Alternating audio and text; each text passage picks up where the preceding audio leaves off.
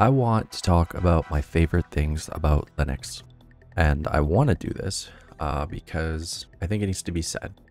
I've been working with Linux for the last 25 years, and I've become accustomed to a lot of things that I enjoy. And I've lost a lot of things along the way, applications that are no longer being worked on, that have been forgotten, that can still be used with a little bit of workarounds, but don't exist anymore. One of my favorite things is honestly Gnome. The way it's evolving is not in everybody's best interest, but still it works for me the way that I do things with the extensions that I use to make it work. There's not really that many of them. If I click this button, this is it. I don't even use some of these actually. It's just testing some. Let's actually turn the ones off I don't use. There we go. Turned it off and it went and broke. Blur my shell. Gnome is extremely customizable. It lets me have my dock. It lets me have my applications in one spot. It lets me do everything I need to. It gives me my workspaces. It gives me my menu when I need it. A place to put an icon to be like, hey, yeah, this is Fedora. Easy access to everything else.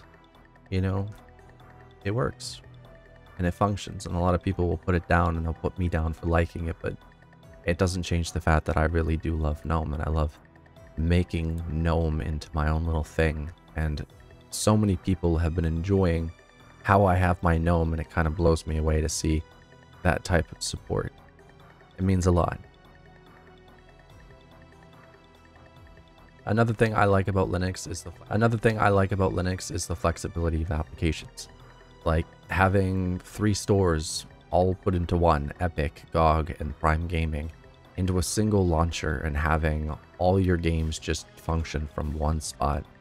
That is amazing.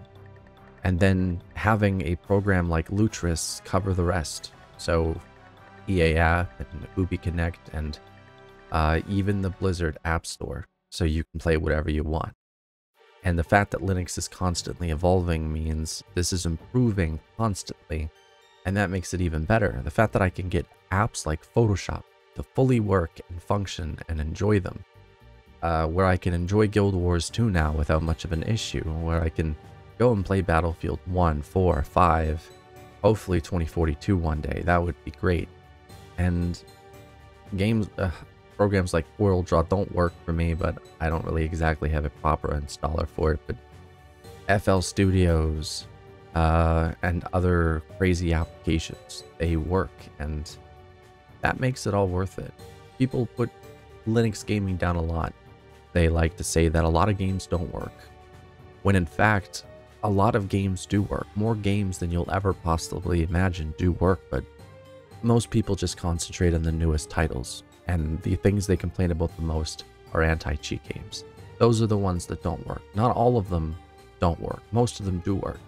It's just specific ones that have said no to Linux because they don't know how Linux works, and it scares developers a little bit to know that there's another operating system that they don't really have much control over.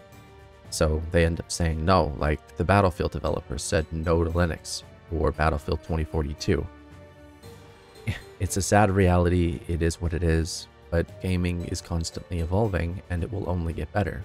Recently, they went and added DirectX 8 support to DXVK, meaning now we have a whole slew, a library of games support to DXVK, meaning now we have a whole slew, a library of games that will now work under Vulkan with amazing performance. That is something incredible to look forward to, and I hope they do the same thing with DirectX 7 and whatever else.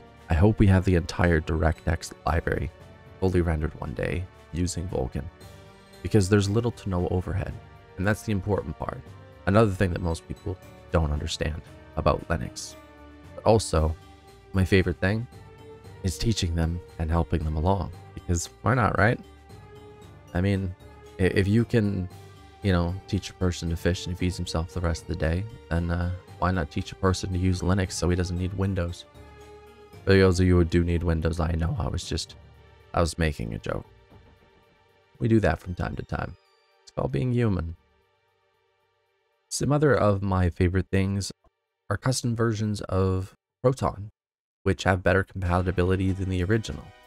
And the fact that they're constantly evolving and changing and doing lots of crazy stuff, I honestly find that that is very impressive.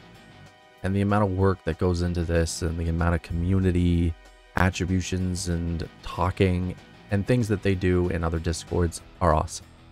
Then there's got GameScope, and you got NVK, you got Mesa, open source drivers, open source everything. It is honestly really cool to see stuff that is open source that actually works. But it's not always sunshines and rainbows when it comes to this type of thing. You have programs that are tending to be muddier than they are, like Kdenlive, that are easily bested by programs like DaVinci's Resolve, that easily destroy them in ease of use, productivity, features, in every way.